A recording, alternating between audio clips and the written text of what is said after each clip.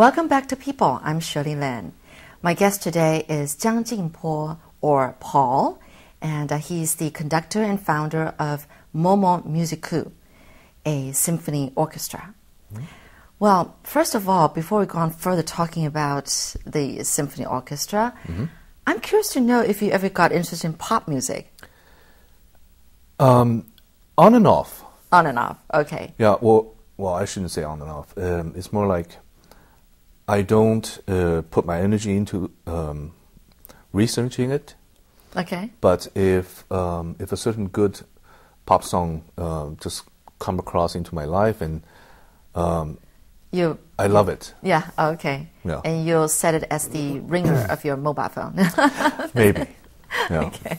Like whiter shade than pale. Whiter pale. What is it called? Procol. Okay. Yeah. Anyway. Sorry. Okay. It's 60s song. Okay. So, all right. How did you start Musicaux? Yeah. Right. Let's put it this way. Most of my colleagues, by which I mean people who study conducting, okay. Young people who study conducting,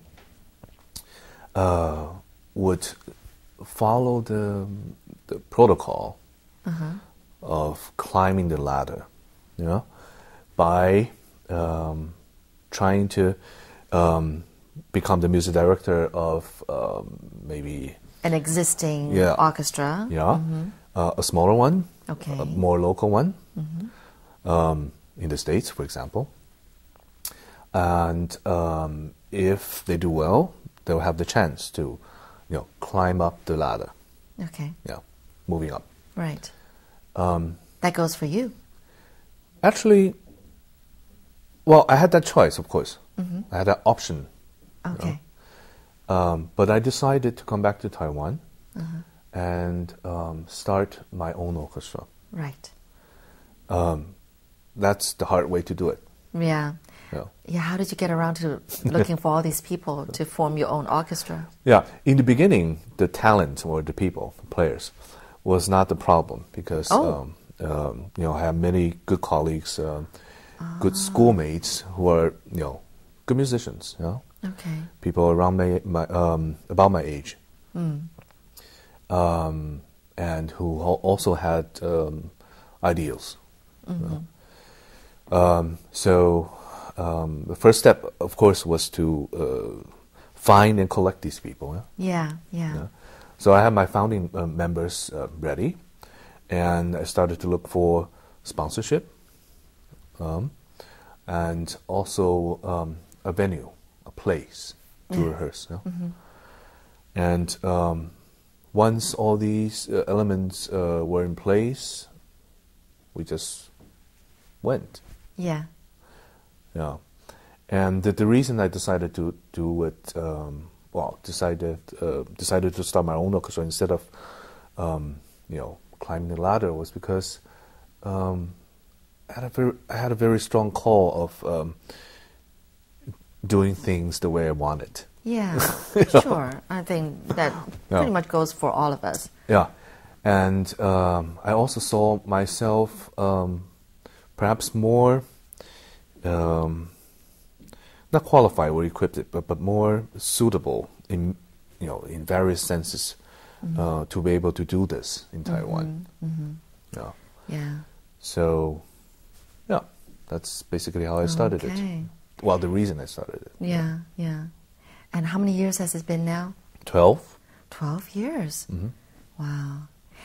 Now, looking at Taiwan, and I think it's been, how do I put it, sort of the trend where Taiwanese parents tend to, force their children to learn some kind of mostly, and we're talking about mostly classical musical instruments, whether it's the violin or the piano. And, my family was exactly like that. I learned the pianos at the age, starting at the age of 6 or 7. And my younger brother played the violin. And we actually did perform and kind of like in contests, and came in third place. I accompanied my brother on the violin, and so, I mean, but it's nerve-wracking. It's always nerve-wracking. Yes. And I remember when I was learning piano, we would always have the recital once every year, and you never get used to it. Every year the time comes around, you're just so nervous. Yeah. And, as they're calling your number, the closer it gets, your heart's thumping. You know? Your stomach. Oh, I hated that. But you just never get used to it. What do you understand about parents' mentality behind all this? Well, actually, I think it's not just Taiwan, but also, in Asia, Japan is like this. That is true. Korea is like this. Okay. There just seems to be for the parents of these cultures to have very high and comprehensive expectations of their children. Ah, okay. Yeah. These parents want their children to be multi-talented. Yeah. Yeah. And very accomplished in many, many things. Yeah, I think that's why in the States, many Asian kids are called over-accomplishers. Huh? Oh, I can see why. Yeah.